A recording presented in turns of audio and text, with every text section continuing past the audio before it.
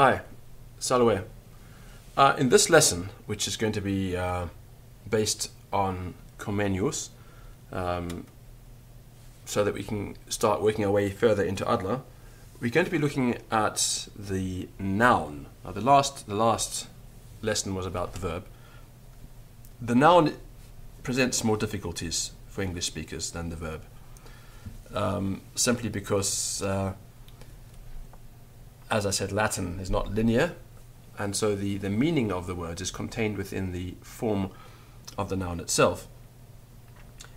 To get used to this, we have to learn the different forms. Now, it would be very simple if there was only one type of form, but they are not. There are 5 different forms of words, and these are called the declensions, and there are 5 of them. 1, 2, 3, 4, 5.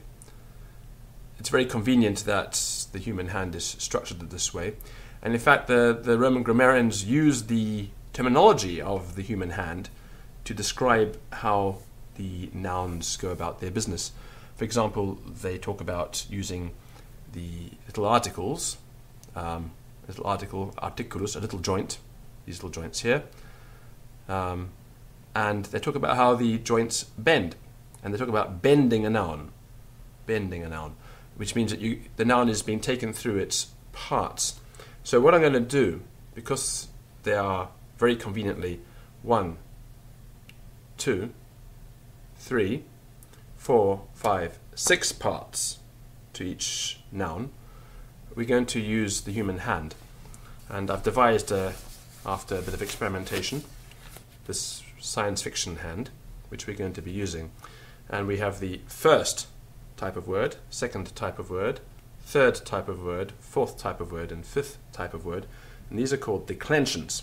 So first declension, second declension, third declension, fourth declension, and fifth declension. And then we have the different jobs that the words do, represented by dots. I haven't put a dot on my arm, but there's a here and here. So 1, 2, 3, 4, 5, 6. Now, the whole point is with these declensions is that you can learn them in order, but that's pretty useless. With a map of the declensions like this, we can jump around very easily from place to place, and this is a much better way, because when we're speaking, it's not a convenient map. We need to be able to jump around, and just learning them in order is not particularly useful. It's far more useful to associate them with a location. So this is what we're going to be doing. So a noun. Nouns in Latin have got gender. I've mentioned this before. We have little girly nouns, feminine ones, and we have boy nouns, masculine ones, and we have neuter nouns, which are neither one nor the other. So for example, a naturally masculine noun, hic rex, this king. So a king is naturally masculine. Haec regina, this queen, that's a naturally feminine noun. And hoc regnum, this kingdom. Kingdom is neuter, it doesn't have a gender in Latin. And there are a whole lot of rules about gender, and then an enormous number of exceptions. So Latin might have this regularity, which we can see here, and the regularity which we can see here, but it also has, like any language, a number of exceptions. How does this system of declension work? Well, Comenius came up with a way of explaining it to 6-year-olds, and I think it works quite well for 6-year-olds, and it works for 60-year-olds equally well. So he did it this way. He said, well, we ask questions and we can see what's going on from the answers.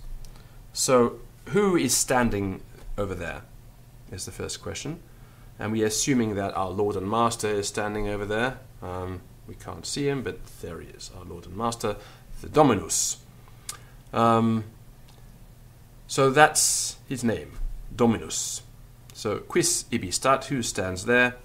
Dominus, the master, stands there. The master, the subject of the sentence, in the nominative. It's a second type word, so we put it here, dominus, and here it is, dominus, ending in us, dominus. Yeah. Voca illum, call him. So we're going to address this master directly. And we say domine, domine. We notice that the us ending has changed to e, domine. Now this is the only type where this happens. Although we have the second dot on all of these other fingers, except for a few Greek words, which we're not going to worry about at the moment, we can point at the master.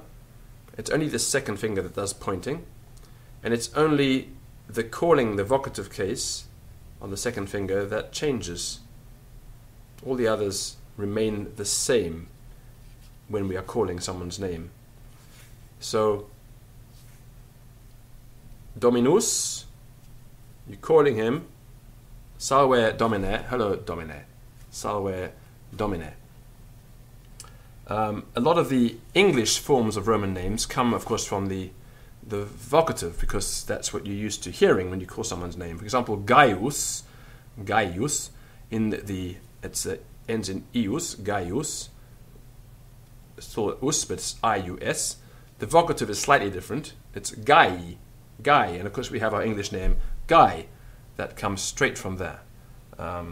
It's the vocative form, Guy. Dominus, domine.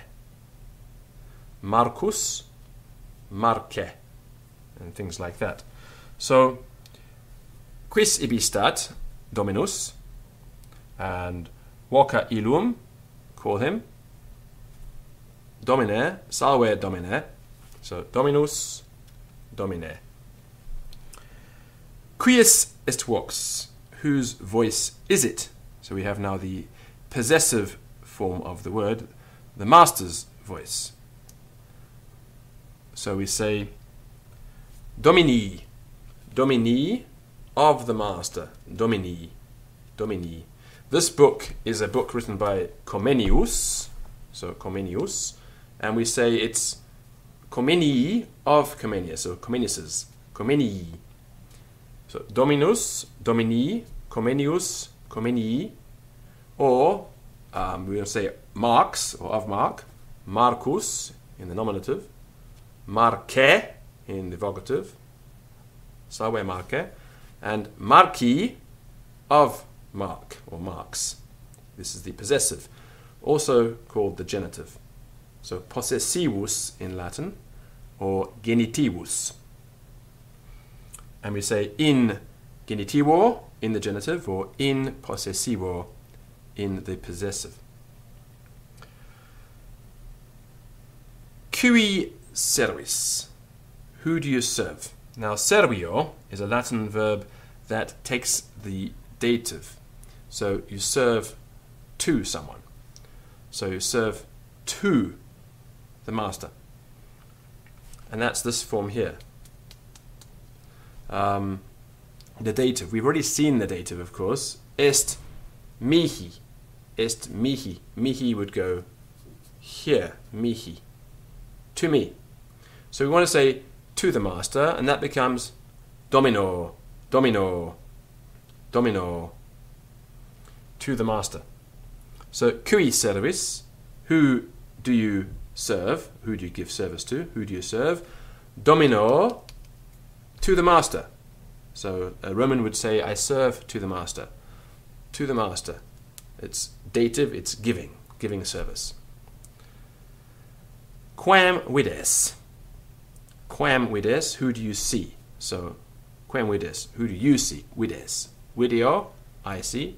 Vides, you see. Quam vides? Whom do you see?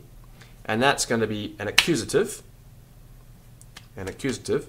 Remember, I was pointing before like that. So, quam vides? Who do you see? I see the master. I see the master. So, dominus here changes into dominum. Dominum. So, video dominum. Video dominum. Let's run through what we have so far. We have dominus, domine, domini, domino, dominum. And finally, we have what's called the ablative case. It's the last of them, number 6, which we're going to stick up here on our arms. And it would be very helpful if you were to be imitating me with your hand. You might even want to get an old washing up glove, which I've done here. It's one of these yellow things. I just turned it inside out, and with a permanent marker, made these dots on it. It's not that hard. Dots on the fingertips, dots on the middle knuckles, dots on the end knuckles, and 3 dots on the thumb, because we need 3 here. Okay, 3 dots on the thumb, and a big dot for the dative, and then no dot here, unless you have a really long glove, of course. The accusative and the ablative. So the ablative, cum quo ibis, with whom do you go? Cum quo ibis. Ibo, I go. Ibis, you go. Cum quo ibis, with whom do you go? With whom do you go? Domino, with the master. Domino, domino, domino, with the master. As you'll notice in this particular declension, the dative, domino, and the ablative, domino, are the same in the singular. So I'm going to ask you now to give me some forms of this noun. I'm going to ask firstly the questions. Quis ibi stat? Who stands there? Quis ibi stat? Is it going to be, which of these is it going to be? It's going to be, of course, the nominative, the dominus. Nominative case, dominus, ending in us, dominus. Quem vides? Who do you see? Whom do you see? Quem vides? And that's going to be our accusative here. Video dominum, dominum. So us, and this ending here is Dominus, us, dominum. Cui servis? Who do you serve? Cui servis? So servio, I serve. Servio, in the dative, here we have it, putting it into the palm of my hand. Giving case, servio domino, servio domino. So servio domino. And cum quo ibis? Who are you going with? Up here, domino, in ablative, domino.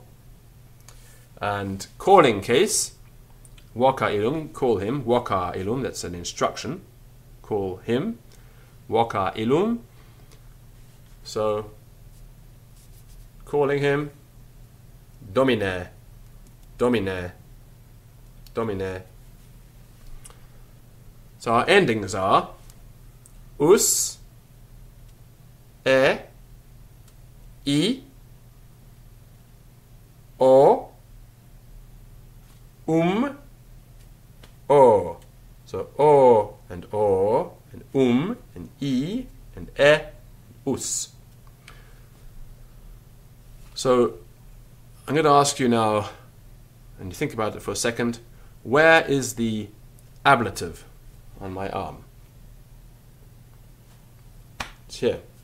Where is the accusative on my arm? It's here. Where is the vocative? It's here. Where is the nominative? The thing itself. It's right at the top, of course, because it's the... Where is the genitive or the possessive case? And it's here. And of course, it's easy to remember that the possessive case goes here, because if you're wearing a wedding ring, which indicates some form of possession, of course, it sits about here on your, it sits in this part of your finger. So this is where the possessive part is. And the dative, the giving case, easy to remember, in the palm of your hand, or on the back of your hand, but in the same place. So dative. The accusative case, this is what the verb is acting on, here, the forearm. The ablative case up here. So we have our first declension, second declension, third declension, fourth declension, fifth declension, and then we have our 1, 2, 3, 4, 5, 6 cases. Now what I'm going to be doing with you quite regularly is testing you on these using the magic glove, and I do suggest that you make a little glove like this yourself. It's quite useful, and I think it's also very useful to touch yourself while you're doing it, so you associate the sound and you associate the form with a physical response in your body, and that will also help you remember. It will help you remember what declension something is in, because some part of your brain, when you hit a word, will remember what finger you've touched, and that will help you remember what declension the word is. Okay, that's it for today's, or this lesson. Vale.